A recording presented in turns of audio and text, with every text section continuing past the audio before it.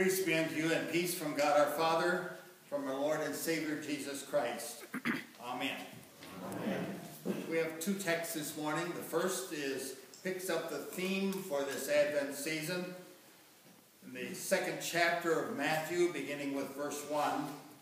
After Jesus was born in Bethlehem in Judea during the time of King Herod, Magi from the east came to Jerusalem and asked, "Where is the one who has been born King of the Jews? We saw his star in the east and have come to worship him." Then the second text, the main one which I'll be speaking on this morning, is from the 8th chapter of Romans, beginning with verse 18.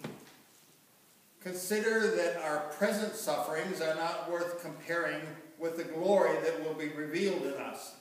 The creation waits in eager expectation for the sons of God to be revealed. For the creation was subjected to frustration, not by its own choice, but by the will of the one who subjected it, in hope that the creation itself will be liberated from its bondage to decay and brought into the glorious freedom of the children of God. We know that the whole creation has been groaning as in the pains of childbirth right up to the present time. Not only so, but we ourselves who have the first fruits of the Spirit groan inwardly as we wait eagerly for our adoption as sons, the redemption of our bodies. For in this hope we were saved. But hope that is seen is no hope at all. Who hopes for what he already has? For if we hope for what we do not have, we wait for it patiently." So far the text. Dear friends and co-workers in Christ, what do you think of when you think of the Magi or kings coming to Jerusalem following the star?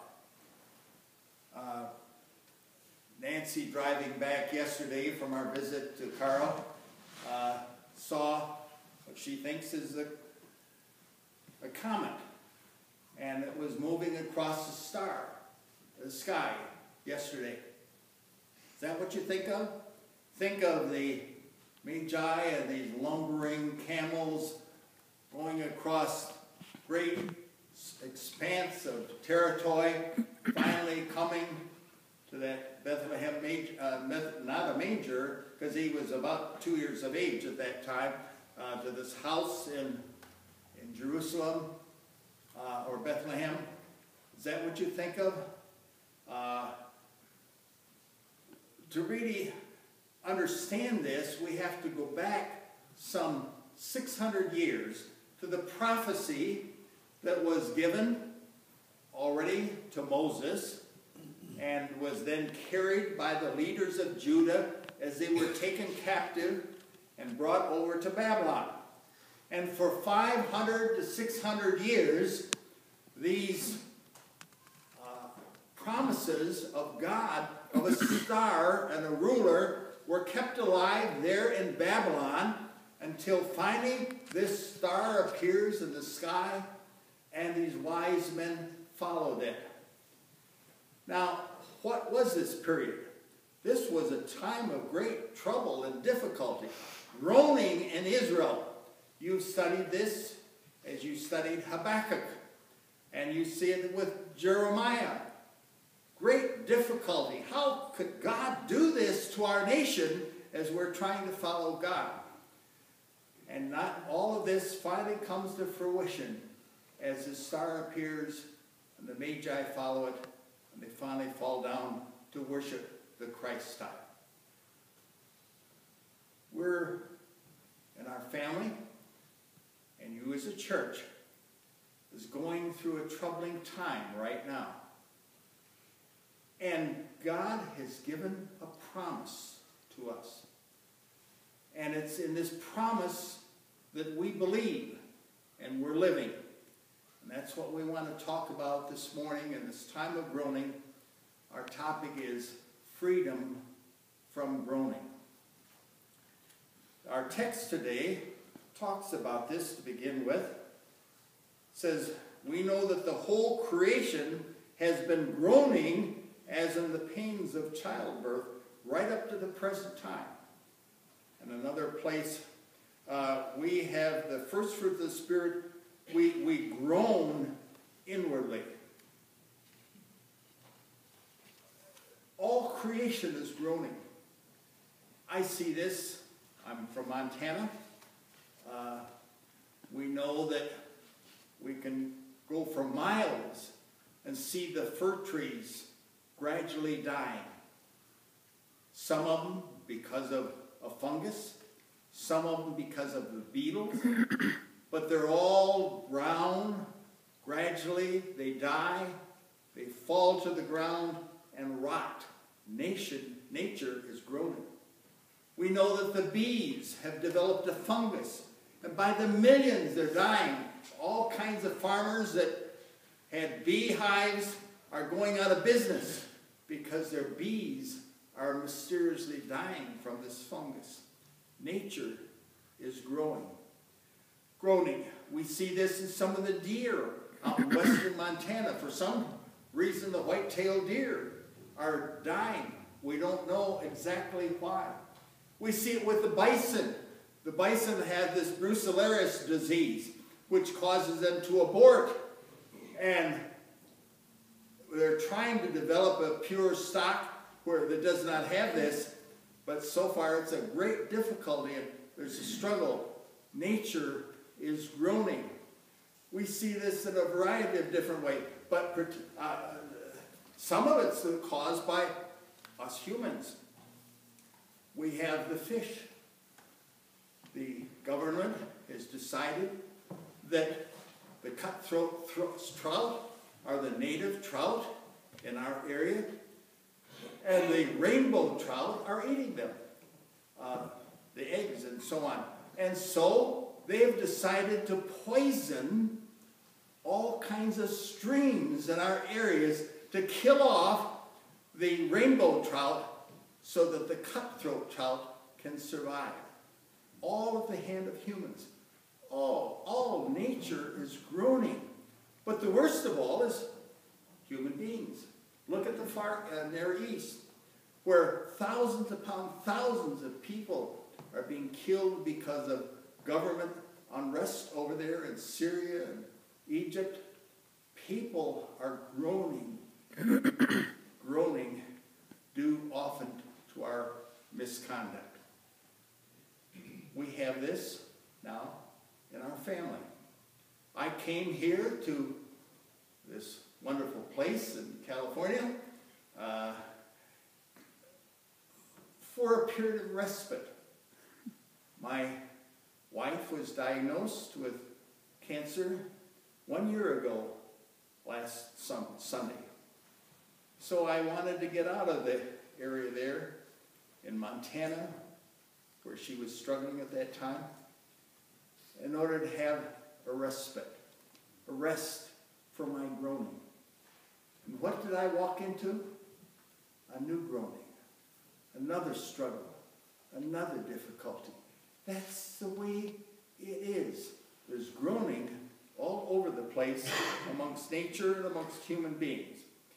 And what's the answer to this? God has given us the answer. You look into the Old Testament, book of Isaiah.